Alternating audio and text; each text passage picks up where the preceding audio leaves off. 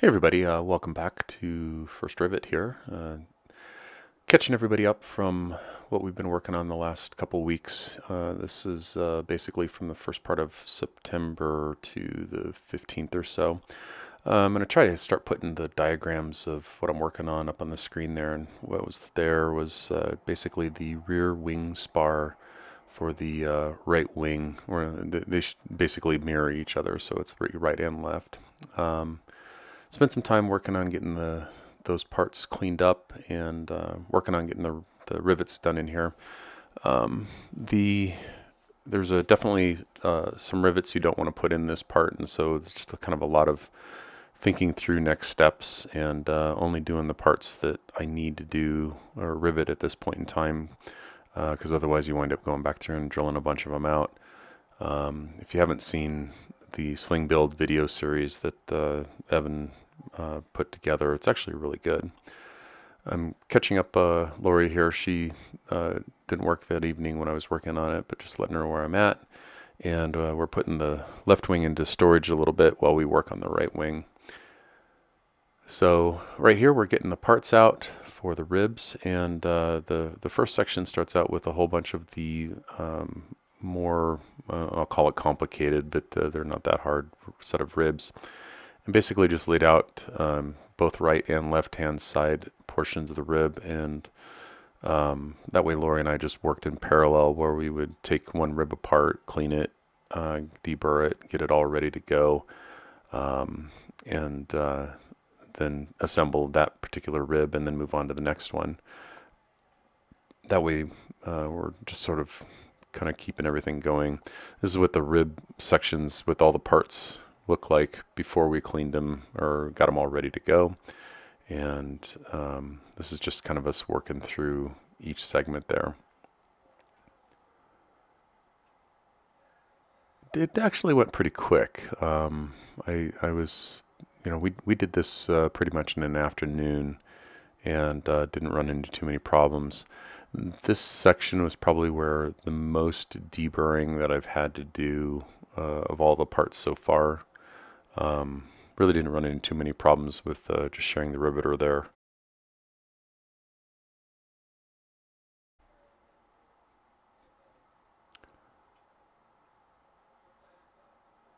So some of these, I've been editing a lot of these down as much as I can so that they're still containing the information, but they're not really super long as far as the segments. So hopefully, if you need more detail, if people are wanting to see more detail, let me know, and I can certainly make these longer. When I first got all the videos together, there was about an hour and a half's worth of video in this sped up format to put together. So to get it down to less than 15 minutes I got to cut out quite a bit of stuff. So this is the next day after that, and if you see the parts sitting there on the table there just to the right of where Lori's at, that's probably the more complicated rib to put together. Getting all of the plastic taken off sometimes is a little fun. We started wearing gloves on the cleaning portion of things because the aluminum just really gets under your fingernails and just really stains your fingers. It's a whole lot better to put on some protection for that. We're just using the Aviation Simple Green mixture to clean that up. This is Lori's working on the part here that is probably the most complicated of the bunch, and that's actually the plan right there. It's not hard, it's just making sure that you get everything in going the right direction, and once you get one done, the next one's pretty easy. And that's actually kind of the nice part is we've done both left and right ribs at this stage. So when we get towards the end of the video, you'll see that we've got the right wing skeleton together.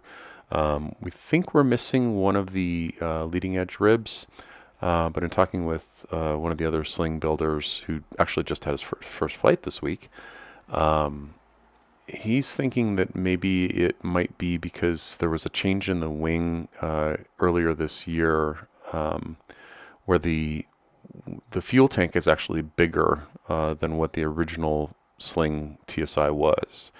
So we may have that particular build. The way the plan looks is it says it's a part like 195L, and to me that says long range tanks. it's not real clear in the plans. So what I'm going to do is grab the leading edge, or I'm sorry, the fuel tank leading edge skin, and bring that over and kind of put it on the front of the airplane or front of the wing, and see if that is indeed going to cover to the rib that we have.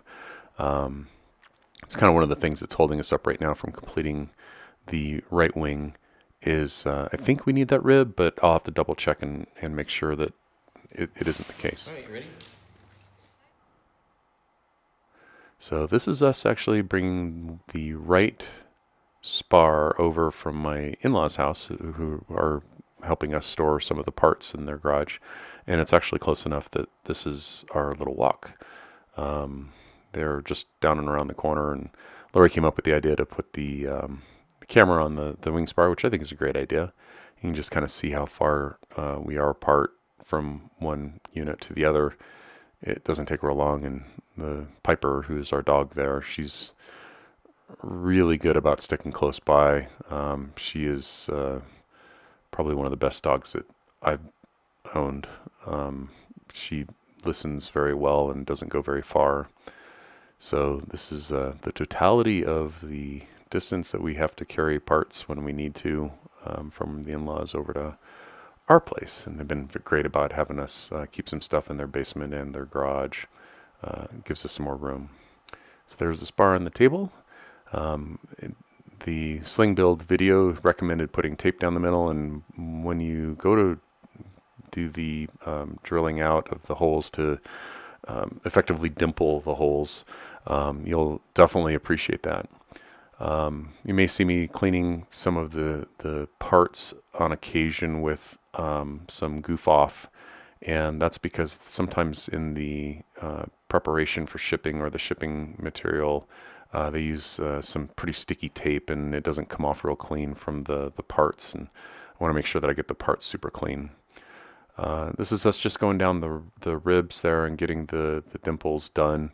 Took a little bit of time to get a technique down to get a real nice clean hole, but basically the method that I'm using here is I'm starting to drill up sort of at an angle and then easing into the hole. Gets a real nice clean round. It's a kind of a bifurcation or a dimple or whatever into the hole, and it's meant for the rivet that goes in there. It's got a chamfer on it. That's the word I was looking for, chamfer. But there's a whole bunch of those that have to go all the way down the wing spar, and probably, I don't know, it took us a while, but basically you get all these little chips from the wing spar itself. What Lori's got in her hand, you may be able to catch it a little bit, is she's got one of the rivets that is to be used for this part. And so we're basically validating every hole that goes down. And there's a certain point where we have to stop, and then we go back. So I don't know. It'll take us just about as long to do the rest. So the instructions weren't terribly clear on this, but the way I understood it is that we needed to get the fittings for the ribs on before we put it on to the wing jigs. I don't think it really matters. Evan's video, I think, is probably more clear, and it says that, you know, you can put that on, but then you've got to put that rear wing spar on after a number of ribs because the way the weight works. I wasn't real sure on the orientation on that rear wing spar, so it took me a little bit of time to sort that out, and I had to test it against the other wing spar because I wasn't sure if I got the part mixed up or not. And these are the rear portions of the wing spar that go actually at the root of the wing closest to the airplane. It's the part where you would actually step up onto the wing when you get into the airplane. We didn't prep these parts originally, and because they just don't take very long, so probably maybe took me half hour, 45 minutes or so to get them off, clean. I'll get the plastic off, deburred, and cleaned up, so not a big deal. This is the second part where I've got some bolts and they need to be torqued. What you see me there is I'm taping off some of the ribs. I don't have one of the bars that goes internal to the wing, and that's ordered. It's back ordered or something like that, and it may be a while before I get that. because there's no shipping information as of yet. So I wanted to continue to go as far as I can without, blocking myself in. Those two ribs that have the tape on it, I'm going to have to make sure that I'd be able to move them to be able to get that bar in place. So I've worked around that as much as I can. And there's one other, so that if you see that leading edge rib on the right hand side, it's just two to our left of where Lori is standing, or two to her right. I think I need one more rib, leading edge rib there. But I'm not sure, and that's where that fuel tank's leading edge skin is going to come into play. Right here, I'm just basically going through and I'm riveting the ribs into place, and I'll get that back, the rear one into place as well. There's definitely, some feeling of progress when you're putting the rivets in. It's almost definitive. Okay, cool. We're moving on with the next stage. I've had quite a few people ask me if this is a hard project. Honestly, if you can read directions, it's not terribly difficult. You just basically have to spend the time to sort of understand what the directions are trying to say, and then read a little more. Oh, that's the extra ribs that you go in where you step up onto. So we worked up until the other weekend, this last weekend, and we took a little time out to go up to Cody, Wyoming with the Colorado Pilots Association. So we didn't work this last weekend. We'll be back at it this weekend.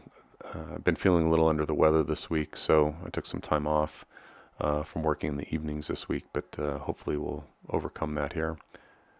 I'm just getting the rest of these rear portions of the right wing together. The next step after this is plan on flipping this over and then working on the skins underneath. And again, this is one of those where I'm going to work around those three ribs that I think I've got to kind of hang tight on. So I'm going to attach as much as I can. Basically the idea is the wings or the ribs that are not riveted in, I'll just slide those down, get the bar put into place, and then I can put those back into place and then rivet them in.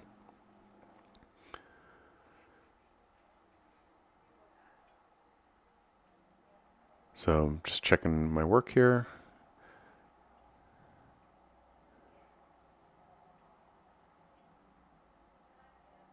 And at this point in time, I'll start cleaning up here in a second. Basically, there's a lot of taking apart, putting together. Anyway, so this is Cody, Wyoming. So we'll catch you guys on the next video.